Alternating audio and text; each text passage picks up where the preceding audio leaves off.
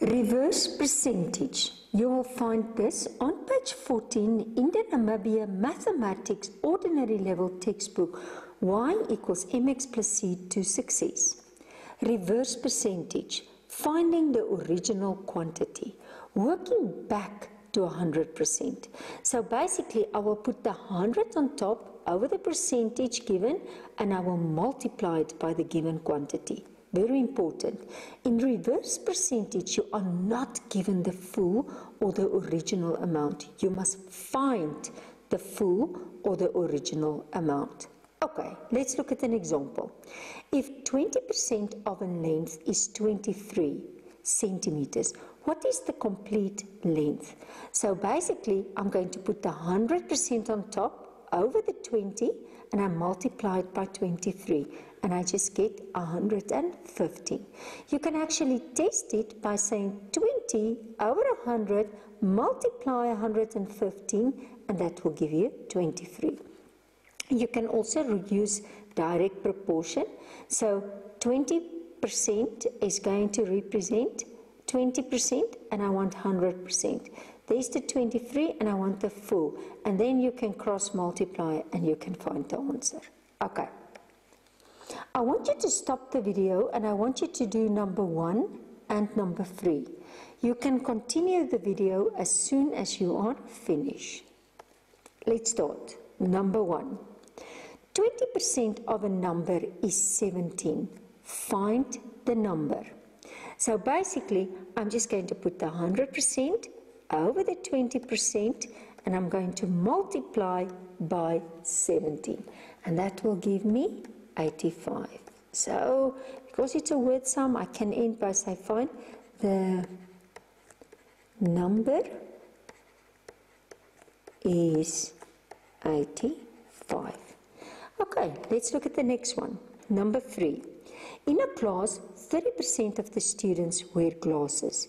If there are 48 students wearing glasses, find the number of students in the class, the full amount. So I'm going to say 100 over 30, and I'm going to multiply it by 48. And that is going to give me 160. So therefore, find the number of students. There are 160 students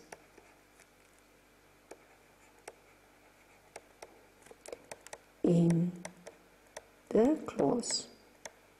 Okay, let's look at a little bit more advanced examples. Okay.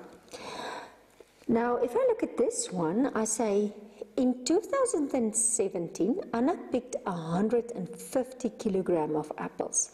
This was 20% more than she picked in 2016. Calculate how many kilograms of apples she picked in 2016. It's all about that more. So actually it was 20 plus the original full amount, 100, so it was 120%. That is equal to that 150. So if I want the full amount, the previous amount, I say 100 over 120, multiply 150, and I will get 125. She picked 125 kilograms of apples in 2016. Okay, I want again you to stop the video. I want you to do number 1 and number 3. Okay, let's start with number 1. It's always best that you first finish to do it by yourself and then you continue the video to see if you are correct. So a second-hand card is sold for 64,400 at a loss of 8%. Now this is very important, a loss of 8%. So it's actually 100, not add, but loss means subtract. So it's actually 92%. So again, if I want the 100, I put it, the full amount, over 92, and I multiply it with the price of the car. And that's 64,400. Because remember, cars become less. They don't grow. Okay, and if I do that, I will get on the dot, I'm going to get 70,000. Oh, sorry, that's not looking good.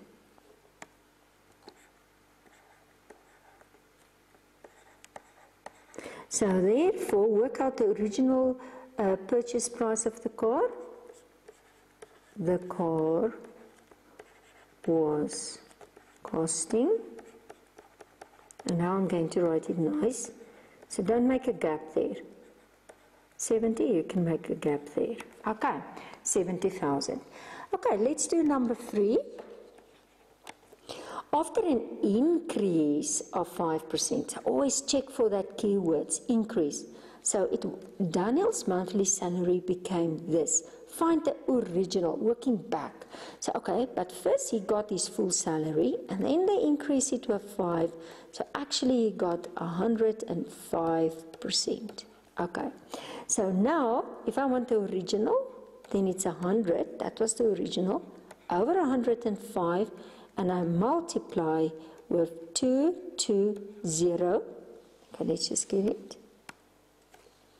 22050, and that is going to give me an amount of 21,000. So therefore, okay, it is always in word sums to best to end with a sentence. So find the original monthly salary. His original salary was 21,000. Point. So always just take note, if there's an increase or a decrease, you do it like this. And if there's not, if they just give you the percentage, then you just put the percentage. But take note, the 100% is always on top because you are looking for the original. It's almost like working back to the past.